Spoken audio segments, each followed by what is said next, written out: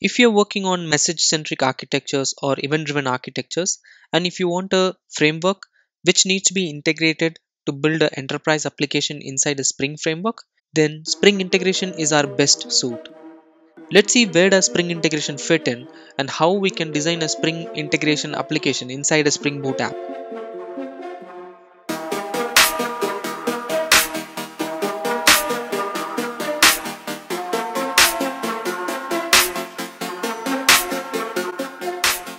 Press the bell icon on the YouTube app and never miss any update from Tech Primers.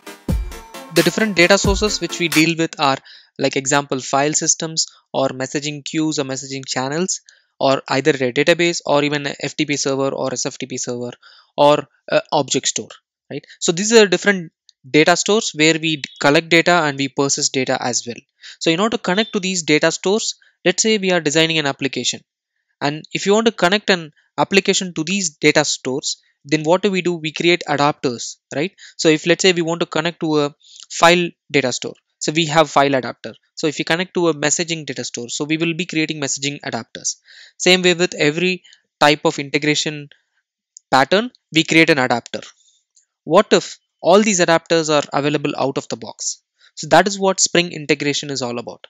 So Spring integration gives us different adapters which can be integrated into a Spring based application using the Spring framework. And it suits well for the Spring Boot applications because Spring Boot comes in its own Tomcat, and with Spring integration you can just easily create event driven architectures and message centric architectures. So in this video, what we are going to do is we are going to use a file adapter. I'll show you by using a file adapter. What we are going to do is we'll be reading files from a particular directory and then doing some transformation on the content, and then we will be pushing that to a different folder. So that is what we will try as an initial start. So in this first video, we will see this particular example. Let's go ahead and create the application. So what I will do is I'll use the file new project option so that we can create a new Spring Boot application based on of the start.spring.io. So usually I used to go to the start.spring.io website, but now I'm going to use the feature from the IntelliJ itself where I can create this project out of the box here so that I don't have to download stuff. So I'll create the group ID as com tech primers. The artifact, let's have it as Spring integration example 1. I'll just give, or I'll just say artifact ID, right? So artifact could be this. The project name, I'll make it as Spring integration hyphen example hyphen 1. So this is the first example which we are creating, demo project for Spring Boot and Spring integration. The package name I want as com tech primers dot integration. Now we need to provide the different dependencies which we need to add to the project. I'm going to use the Spring Boot 2.0.5, which is the latest version of Spring Boot, and let's try integrating our integration pattern, right? So I'll just say integration, which is nothing but Spring integration. I'm going to use the file integration. So what we will do is I think integration, we won't have the file, but once we create the project we can add it. So I'll be using the Spring integration dependency for the Spring Boot application. So it will add a Spring Boot starter which is specific to the Spring integration. So that way the Spring Boot framework knows that Spring integration is enabled in this particular application. So let's go ahead and create it. I don't want anything else. So I'll just say my project name is Spring integration example 1. So the project is now open in here. Let's go to the Pom XML and see what got added. So we are using Spring Boot 2.0.5, and we see that there is a dependency called Spring Boot Starter Integration. So additionally, what we require is the Spring integration for the file adapter. So there are different integration dependencies. We are going to use the Spring integration file. So this will be the adapter which will be useful for getting all the file adapters into the project. So Spring Boot brings that version by default, so I'm not providing the version there. I'm just going to say use the version which Spring Boot provides, and I need Spring integration file because I need to integrate file adapters to my project. Let's go ahead and now create the configurations which are required for the Spring integration flow. And I'm going to use the Java based configuration. So let's try creating the name of the class as integration config. Since it is Spring Boot, I'll annotate it with configuration. I'm not going to go via the XML route. I want to make sure we create Java classes and Java beans for any configuration inside the Spring Boot. So now let's go and create a bean. I'll make it public, and this bean is nothing but the integration flow. So this is what we create, right? So we are going to create a Spring integration flow. So I'm going to name it as integration flow. Now we need to return a type of integration flow. So how do we create integration flows? Integration flows can be created using a class called integration flows. So there is a utility class with which you can create the integration flows like a builder pattern. So if you see the builder pattern, how we can build upon each of these features, so we can do that with the Spring integration as well. So what we are going to do is we are going to read a file basically, right? So we are going to use a file reader. So what I'll do is I'll create a file reader and provide it here. I'll just use the source called file reading message source. So this is the adapter which we were talking about, which can go and read the file, right? I'm going to create this file reading message source. So I'll just say new file reading message source. And where should we read it from? We should read the files from a particular directory, isn't it? So I'll just say source.set directory, and I'll give the directory as source, and let's use the source here, right? There is an exception. Let's throw the okay. So we need to provide the directory source. So what I'll do is I'll create a directory called as source directory called as source. So this is where all our source files are going to reside, isn't it? So I'm giving that as well, and I'm giving that to the file reading message source. So this is another bean because I'm just going to allow Spring Boot to use it. So this is the bean which we created. So as a part of the from in the integration files, we are saying that okay, I need to read the files from this particular directory called source. I'll just rename this guy.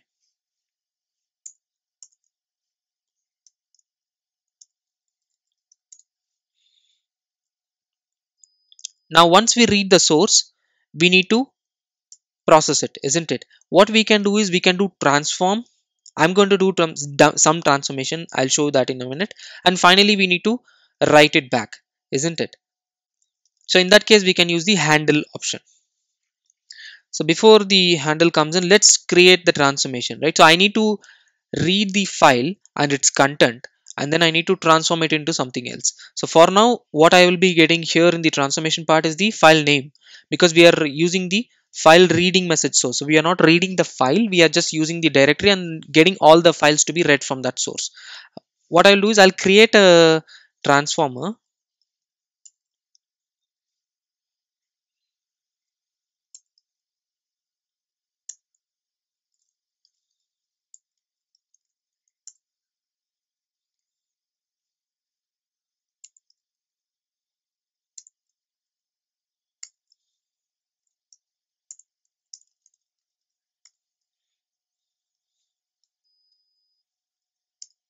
And in the transformer, I am going to have a method which is going to return a string.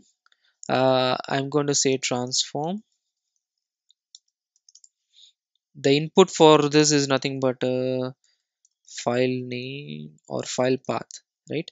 So once we get the path, we need to return something. For now, I'll just make it as empty. What we can do here is using the paths dot get, we can directly give the file path, because this is the file path which we get. Now we need to read this as well, right? So using Java 8, I'm just going to use the file dot read all bytes, and I'm saying okay, read all my files. So this will throw a IO exception. So and we need to convert this into a string, isn't it? So this is reading all the data from this particular file. The file dot read all bytes will read the data from the file, and since these are bytes, I can just do a new string on this,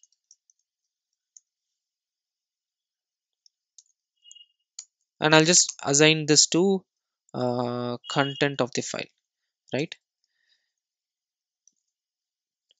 And for now I am not doing any transformation. Let's return this content. Later on we can come back and just do some transformation so that we can identify whether the transformation is working or not. Now let's get back to the configuration. So in the transformer, I'm saying that use my transformer class. I need to auto wire this,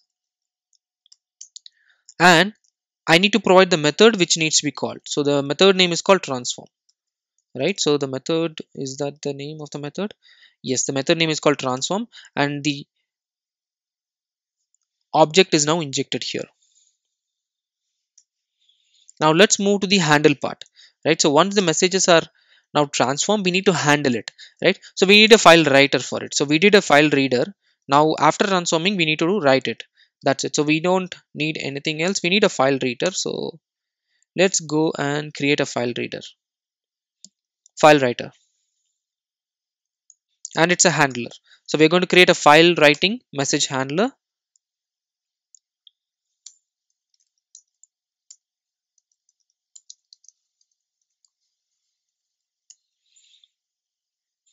And we need to provide the directory in which we need to write this, right? And we are going to say destination. So I'll create the folder called destination. So this is where we are going to write the file back. So we have the reader, we have the writer, and in the handler I need to set expected reply false. I don't need any reply from this guy, so I'm just going to use this option here. So I'll just make this as bean, and I'll make this as public. So I have the file writer, I have the file reader as well, but however there is an error now which shows that okay, you need a file incompatible types, right? So in order to provide a file reader, now we need to read the file. So how often do we need to read the file? So we need to provide a poller here.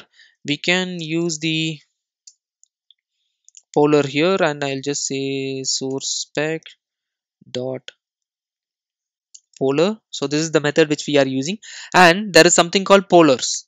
Pollers is a utility inside the Spring integration itself, which is used to get the fixed delay or any configuration can be provided here. So I'm going to say that for every 500 milliseconds you just query this guy, right? That is what I'm doing here. I'll convert this into a lambda.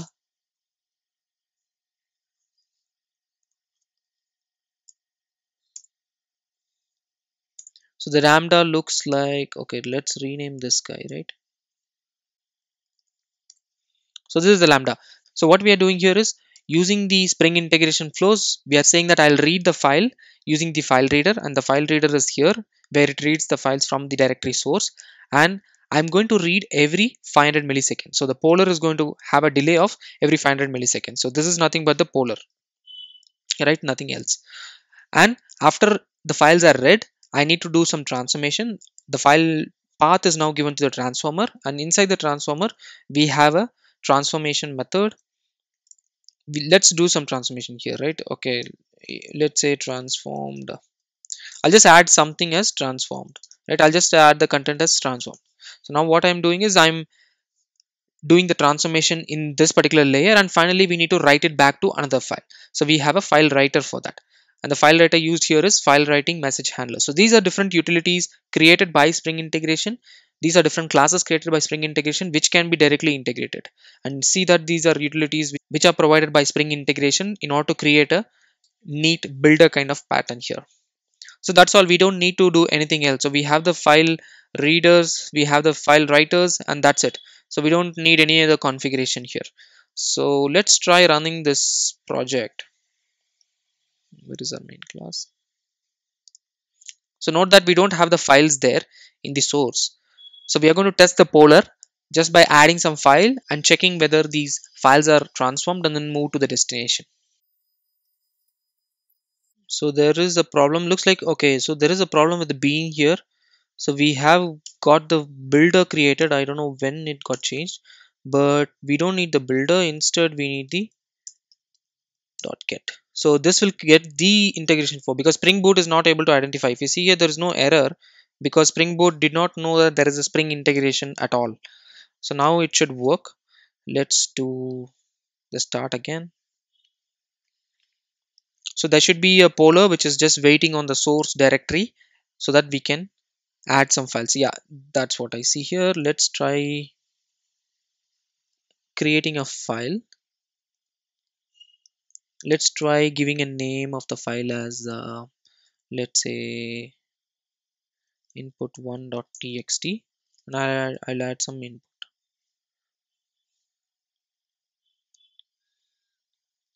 So notice that it has got a generic message saying created message, source as input, file, whatever.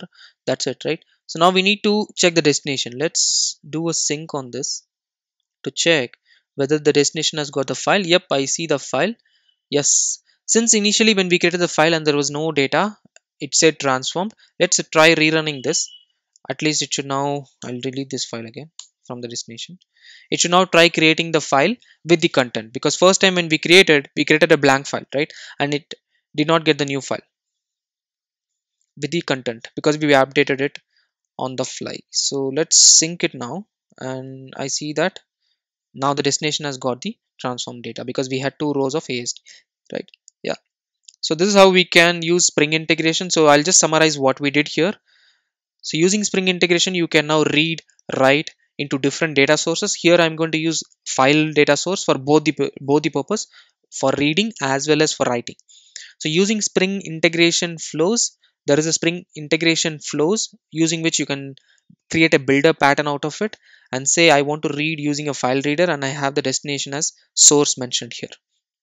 Using the delay of 500 milliseconds, we are going to poll the folder, and we need to transform this data into a different form, right? For now, since I have a string, I am not doing anything fancy. I'm just reading the path, reading the file content, and then I'm just adding a text called transformed.